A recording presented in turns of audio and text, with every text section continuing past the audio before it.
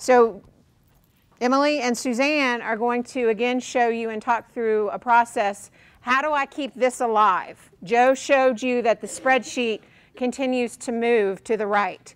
So once you place a student in Tier 2 or Tier 3, how do you keep that alive and go back and answer those questions of, is the child making progress? How do I know? What's my data say? What's my next step? Are we releasing him? Are we celebrating and releasing? Or are we going to have to increase?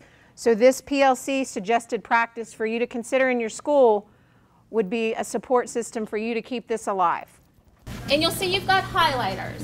So very similar to how we did the PLCs for our quality instruction and also our RTI PLCs. We're going to do 2 reads. Yeah. Our first read is just going to be independently. Okay. So if you can just take 3 minutes to read through this on your own. Okay, and you're just going to mark, what do you feel like your school is already proficient on and have a structure in place? Highlight those. You're going to compare notes of things that you highlighted that you felt were already in place. Okay, so go ahead and you're going to, discuss that. And then you're going to highlight. You should have 2 different colors at your table, so grab the other color highlighter. And this time, you're highlighting, out of these suggested practices, which would be your next step? Which of these practices do you want to carry over into your building as we begin to move forward with this? Okay. So you've got 3 minutes to go ahead as a team and discuss this. As an RTI team, one of the things that you will need to do initially is to set up the members of your team. And so, thinking about who would be involved in this RTI process as a team would definitely be an admin. Counselors would be involved, teachers would be involved, and any other personnel that you would see that needs to be involved. An interventionist possibly. So that would be your RTI team that would participate in this process, and that would come back on a frequent basis to discuss the data, to determine if they are making progress. Then what's your next step? Do you continue this course? Do you take some of the supports away?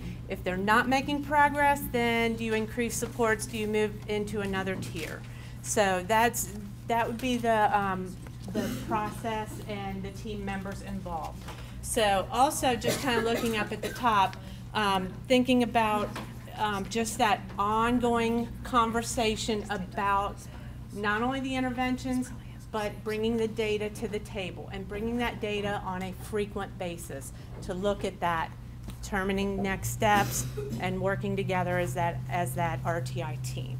So, so as we move on, you've gone through, you've looked at your areas that you are really doing well. You've also looked at areas that you might need to implement from this suggested best practice. The next thing that we would like you to do as a school team is each table has Post-it notes on them. So if you would use a Post-it note and then just start to identify what supports you feel like you would need, what assistance you might need in order to take these next steps into next school year, and really to put this process into place, a firm process in your school.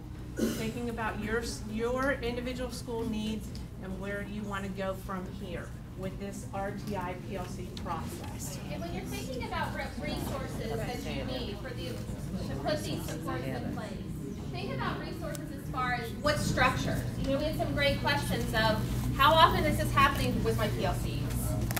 What structures are you putting in place to make sure that these RTI PLCs are occurring and that all team members are at the table? Okay, structures, what support do you need? What tools do you need? So really think about resources that you need to help move this forward. The ideas that you wrote on your Post-it notes, if you hang on to those, and then as you work through the summer, go back and review this process, review what you have, and then bring it back in August, and then we will continue to work through this process so that hopefully those issues, those questions will be answered at that time.